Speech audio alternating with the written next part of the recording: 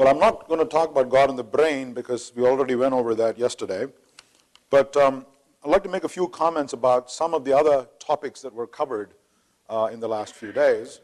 One of them was the talk given by Ramachandran Banerjee, which I enjoyed immensely. In fact, one of the highlights of the conference. And I think her work is brilliant. It's precisely the sort of thing that needs to be done in the social sciences. But I would like to disagree, minor quibbles I have with some of the points she made. And it's too bad she's not here to defend herself. And again, it doesn't detract from the main points she made. But what she's really studying is cognitive illusions. Something like, for example, the statistical biases in certain directions. You could call them cognitive illusions. Very similar to what I do with visual illusions. I mean, here is a departure from reality. You see something that isn't true. But when you study visual illusions, you want to ask, why does it happen? And typically, there's a hidden agenda. It's telling you, revealing something about how the brain works, how the visual system works. And that mechanism, which you can figure out by using visual illusions as a probe, in this particular case, is misapplied. You're misapplying that algorithm. So you're using those illusions as a probe to understand what the algorithms are. Now, in social psychology, often this is not done, and that's why Ramachandran's talk is an exception, where she was trying to account for these statistical biases, such as women are cooks, or African Americans are involved in mugging and things like that. But there is a difference, and this is what worries me, and that is, in the case of the example of cooks and women, I don't want to step on any toes here. You see, the brain is essentially a statistical machine. It's a Bayesian machine. It's looking for correlations all the time. And this is well known. And in fact, in the real world, it's often the case that women are cooks. You learn it from hearsay. You learn it from watching, especially if you're from India. And that's why the brain has learned this. Now, of course, you're going to deny it. If somebody asks you, do you believe that only women should cook? You know it's politically incorrect to say this. You'll say, of course not. But you might be morally outraged by this. So this dissociation between what your statistical machine, the cognitive mechanism is doing, versus your intellectual judgment of whether it should be. In other words, the shock value of this result comes from the fact that there's a political aspect to it, namely women should not be associated with cooking, versus the cognitive illusion aspect of it, where they do associate women with cooking. But there's no real paradox, is what I'm saying. Another example, Stuart Ernst is a colleague of mine. We're walking on the road the other day. It was a little bit dark, walking on the pavement. We heard footsteps behind us, and we looked behind, and there was an African-American gentleman.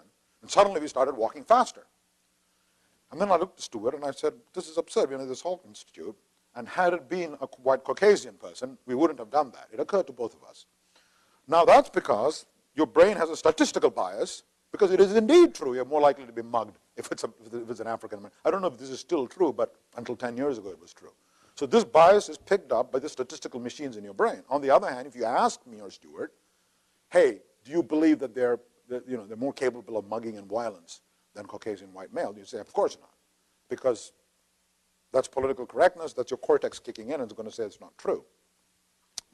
I think what would be much more interesting is the converse. If you show that the brain has a statistical machine has picked up certain truths about the world, not absolute truths, but certain truths about the world, and then a cognitive belief you implant in the person, which is clearly absurd, takes over.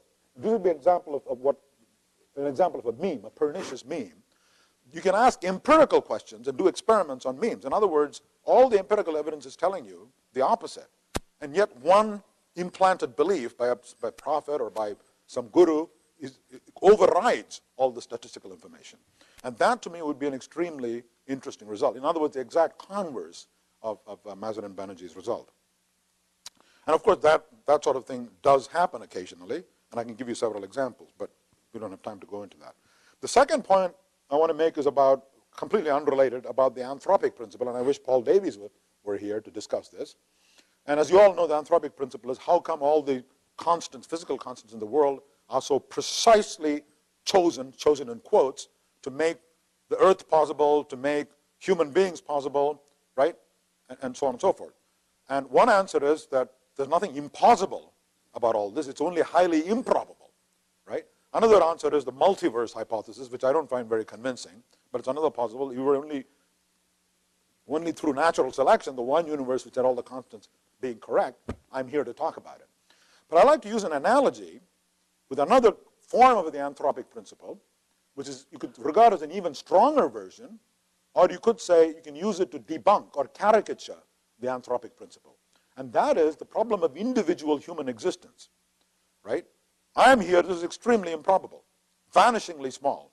Because if my father, when he was having intercourse with my mother, had coughed, right? So different sperm had fertilized the egg. I wouldn't be here, my brother would be here talking, if that, right?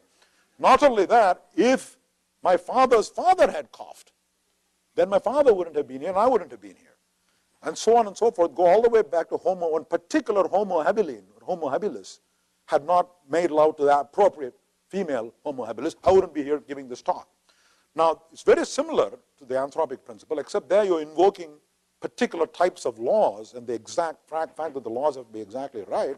Here you're talking about a particular sequence of contingencies, which if they had not been exactly right, I wouldn't be here. So here's an example of another anthropic principle. As I said, you can either use it to strengthen the argument, or you could use it to caricature and debunk the argument. And I'm sort of agnostic, right, on this point. The third point that was raised yesterday was about prophets in science and prophets in versus prophets in religion. And I think it's naughty to compare these two things. Actually, Joan and I found ourselves more in agreement than we had realized. We started out saying we're clashing, but in fact, I think we are converging to the same point. The difference is that a prophet in science, of course, science has its delusional cul-de-sacs, people rewarding each other, funding each other, giving each other medals, refereeing each other's papers. All of this happens in science. There are prejudices. There's what Kuhn calls normal science, which essentially is a system of delusions. And then there's an anomaly that topples the edifice and you start from scratch. But the point is, there is a correction mechanism. When an anomaly comes in, you throw away the previous, or you modify what you had previously. And this does not happen. So, for example, if I bring you a triple helix X-ray crystallography, saying double helix model is wrong, I can explain all the findings, but in fact, this is the correct model. It explains even more, right? There may be tremendous resistance to this for 5 years, for 10 years, 15 years, but if the evidence starts coming in and it's replicated, you say, Crick is no longer the prophet. He's wrong. Throw it away. I still respect him. He's one of my heroes, but he's wrong. And by the way, I think he's wrong about consciousness, but I'll get to that later. Okay? So I would say that he's wrong about that. So in that sense, there are no prophets. But if I were to say the same thing about Islam, and if I say, by definition, a religious prophet cannot be proved wrong. Because if he says, there's 50 virgins up there when you die, and you do the right thing, I cannot disprove it using the empirical methods of science. This is true of Hinduism, it's true of Christianity, it's true of all religions, not just of Islam. I just pulled that out of the hat, right? So the dogmas of religious prophets cannot be disproved, cannot ever be disproved. To compare that with the kinds of dogmas we have in science is mischievous, I think, okay? But having said that, I would consent that there are dogmas in science which become untestable, to use the pauper's term.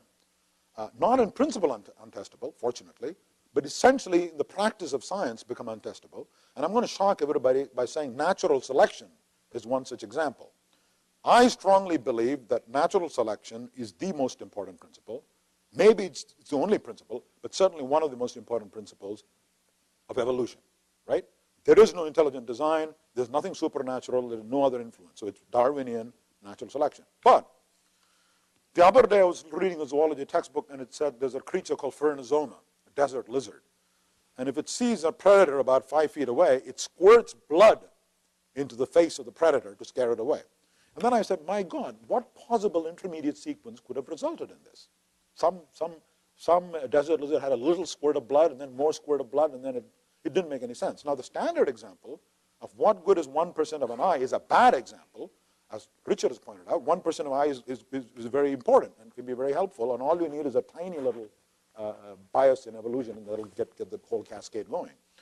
But Phrynozoa is one example, but I can give you dozens of examples, Remora, or hundreds of examples. And the standard explanation for this, to use Popper's thing, raise Popper again, is, well, if you give enough time and if you give enough pre-adaptation, I can explain it. It doesn't matter. So we don't need to know the details of how it evolved, okay? Of course it must have evolved.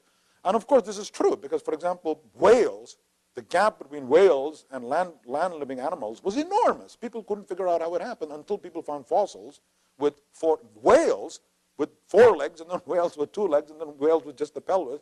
And clearly the sequence became apparent. That may well happen for Remora, it may happen for Phrynosoma. But what I'm saying is, by saying, what would it take for me, what would I have to show you for you to then say, hey, natural selection doesn't account for everything? Supposing I bring a creature with a kettle attached to his chest, which I just dredged up in the Galapagos. And you say, well, it's not surprising because, given millions and millions of years, given enough time, given the selection process, you can get a kettle stuck on the head, right? So if you start saying that, it becomes an untestable proposition. But more importantly, it removes the incentive to look for other biological mechanisms that could lead to evolution. So without denying the reality of natural selection, right, or the importance of natural selection, Darwin himself recognized this as a principle called sexual selection, which again doesn't contradict natural selection, but is an additional principle he invoked. So by saying everything can be explained completely by natural selection, there are no other mechanisms of evolution, there's a danger of getting into essentially an untestable proposition. And I'll give you another example. I think brain mechanisms can aid evolution. So for example, we know seagull chicks go for a beak. Normally the beak has one red spot on it, but if you have a beak with 3 red stripes, as Timbergen showed, the chick goes crazy. Now we don't know why, but it's something to do with idiosyncrasies of the wiring of the chick's visual system. That's why it goes crazy. Now I predict the emergence of a future race of seagulls in the next 10,000, 100,000 million years with mothers with striped beaks, right? So this came out of the understanding of a principle of hypernormal stimuli. Technically, it's not even a hypernormal stimulus because it's not a bigger beak or more beak-like. It's stripy beak, which doesn't even resemble a beak with a spot. There's another principle which has something to do with the idiosyncrasies of the wiring of the chick's brain. So that's an example of how you can bring another principle to bear, but you may not have the incentive to do so if you say, well, it's all explained by the hill climbing process of natural selection.